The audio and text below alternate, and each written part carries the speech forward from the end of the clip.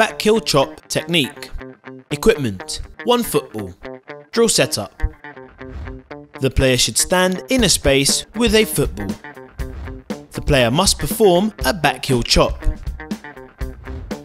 Place the standing foot ahead of the ball. Use the heel to knock the ball behind the standing foot.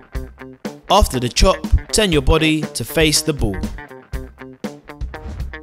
Do at least 20 backheel chops with the right foot and 20 with the left. Give the player a 20-second break and repeat the exercise once more. Coaching points. Use the heel to chop the ball. Ball must not hit the standing leg.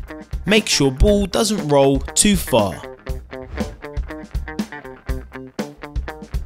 Benefits: flair, unpredictability and skills practice.